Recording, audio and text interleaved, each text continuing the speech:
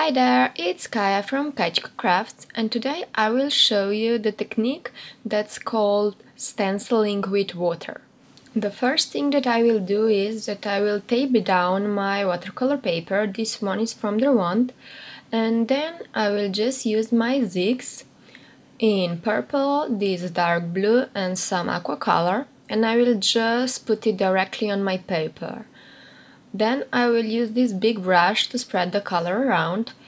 I know that you can see some of these lines from the marker in the background, but we will apply more and more color, so you won't be able to see that much, and for me it actually looks better if there are some lines, because then it actually looks like it has some more interest and some more texture or structure there. So I will just continue adding the color until I'm happy with the colors that I got. It will all look really blue in the end, but because we mix the colors, you will be able to see some of that purple and aqua in the middle too. So now I will just use my paper towel, and here I made a mistake because I got some water on my paper, but I will just go with it and I will make some more splotches of water. And I will just use a dry paper towel to pick some water off. I decided that I will do the technique of stenciling with water, but that doesn't mean that I will apply water directly on my stencil, because if I would do that, the water would go underneath the stencil. So as you can see, I just wet my paper towel, and now I will go directly on my stencil and I will just pick that color up. You will see what I'm talking about. You can't see it now because we have stencil there, but I will just use this wet paper towel, and now I will use the dry one to pick up that extra water that I have there. I will just use it again and again until I believe that I have picked up enough color and that will make the difference, and you will see what I mean here. Isn't it beautiful? Magic! So I have trimmed down this paper to fit my card base, and now I will use this rectangle and I will just cut it down, and I want to have this border around, so I will cut the excess off again with my trimmer.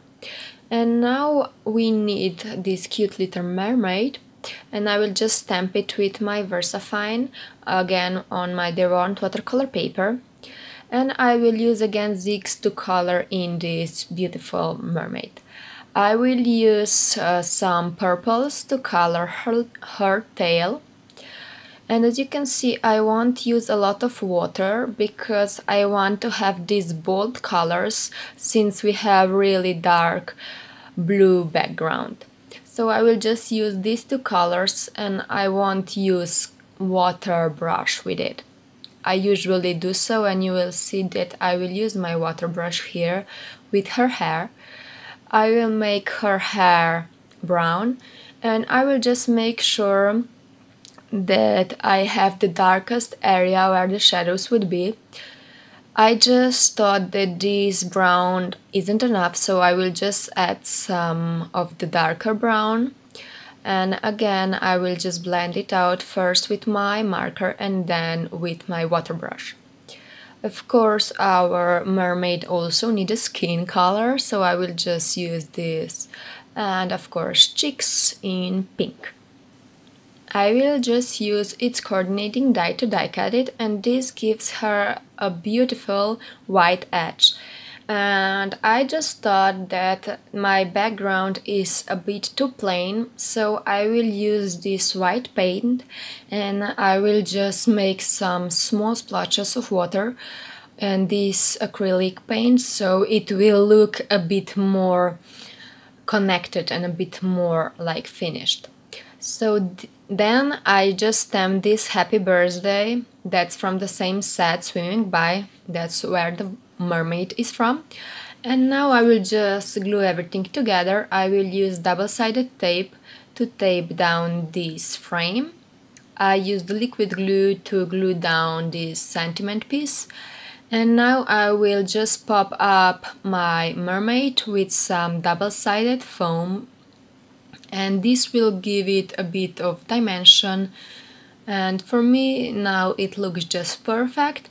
So I will just use my glue and glue it to my card base, and that will be actually it for this quick and simple card. Thank you so much for joining me. I hope that you will try this water stenciling technique and that you will show me your results. Thank you so much for watching. Bye bye!